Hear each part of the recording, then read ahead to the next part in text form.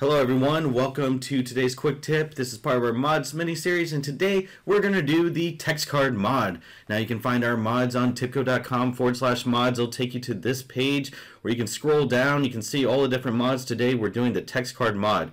Now the text card mod is useful for looking at lots of text together and visualizing that text. In the past, table visualizations might have been used, but the text card mod you'll see is a little bit nicer and a little bit easier to use. So today we're going to look at Airbnb reviews in the Boston area, and you'll see I have this table on the right. This is for all these different reviews, and you can see there's lots of data here. There's lots of comments, lots of columns. What I'm going to do, I already have my text card mod brought in. If you don't know how to bring a mod in, watch our plug and play mods video where I show how you can download a mod, just drag it into Spotfire. You can save it to the library and you can make it usable to all the users in your library that have access to that mod. So I'm just going to go ahead and take this text card mod that I already have pinned, and I'm going to move it over here.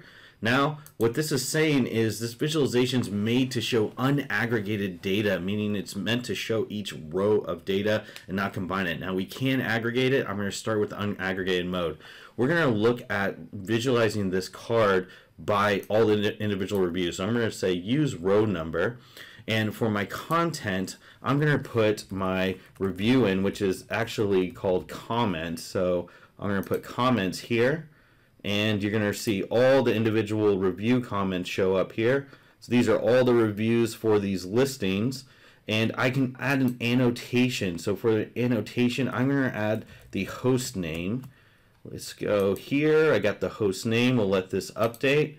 And you're going to see a little card show up on the top here. These are the names of the hosts and the reviews for those hosts. So you see a little blue strip here. That's to allow you to color it by. So I'm going to color this by a score here, and I'm going to use the scores rating, and this is going to take the average score rating and it's going to color this. I'm going to also want to color this similar to the coloring I have here. So I'm going to go to properties, color, and I'm going to use from visualizations, page, Airbnb listings. There we go. I have the same color scheme now going from these listings over here to all of my text cards. So these text cards are nice. I can hit this little copy and copy all the text in there if I'd like. I'll copy in plain text. I can scroll down. These are all markable. So if I want, I can say, hey, I want to actually limit this by marking and show all data if I have nothing marked. And I can go here, I can click a listing, and this is going to drill down into, okay, these are all of Sean's reviews. Now, if I want to add a little bit more to this annotation, you'll notice I have these pluses here. I can add more content to the actual content of the card or more to the annotation. I want to add the reviewer name. So let's see, reviewer name. I'm going to add that in. And now we can see Kyle reviewed Sean, and this is what Kyle wrote. Chris reviewed Sean, this is what Chris wrote. Things like that. And if I want, I can sort these. Let's sort these by the ratings as well. So I'm going to put score, review score rating. This is now sorting that. You'll see a little hover here where you can change if you want to sort it from the best to worst or the worst to best. This is for all of the text. If I unselect that, now we can see it for all the text cards. It's going to load right here. I got 69,000 reviews showing. So this is showing from the worst to best, and that's showing from the best to worst. Now if I want, I can also show this. That's going to show these text cards in an aggregated view. So instead of carding these by row number, I'm going to card these by the host name.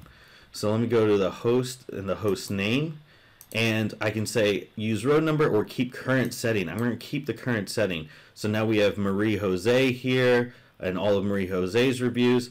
Now this is showing all of these by the reviewer here because I had the reviewer there. I'm going to remove that, and now this is showing individual reviews, the comments here, but it's showing it for each of these different hosts. Now if I take that and I want to aggregate that, I want to combine that down. Let's say I put this on description. Each listing has its own description, and a listing may have many different reviews on it. But if I only want to aggregate these and I only want to show it by the listing itself and not actually by all the individual unique different reviews, I'm going to put description in here, and this is actually going to be an aggregated view. And so you can see Adam has a beautifully renovated and exclusive furnished apartment in the heart of Boston's downtown crossing.